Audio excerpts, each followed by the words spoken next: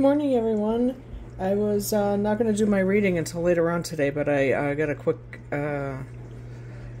surge of energy, and these Divine Masters would like to speak with you. You may be familiar with some and others not, as I was when I proceeded on my journey.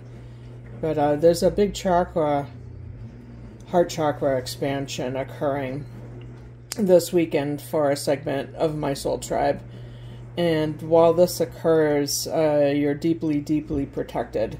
Support is everywhere.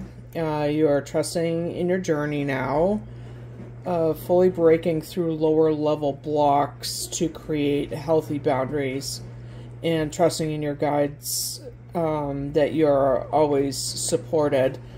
There's a calling for you to act, and as you strengthen in your confidence and realize the power you have always had, you were never without it.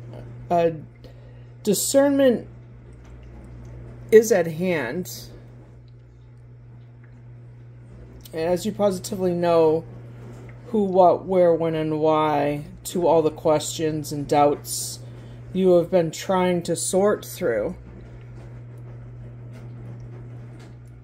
This is a little close-up view of the deck and the guidance and who they are that came through.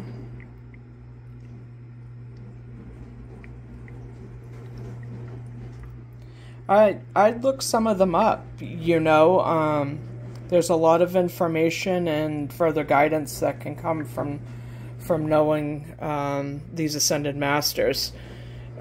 You know, they're not ascended masters for nothing. It's, you know, the work they've done and they still continue to do beyond the 3D and the spiritual world, coming to us to guide us and give us the support we need, you know, because while we're here on this planet, you know, we see our everyday lives and our 3D lives, but it is a spiritual journey, an energetic journey, and more people are realizing that it's not just the everyday grind of life that we're here to complete.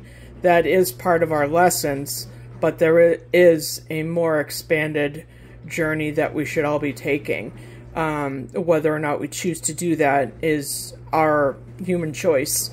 But it's not our God-given one. It's the journey that we're supposed to be taking is a spiritual one.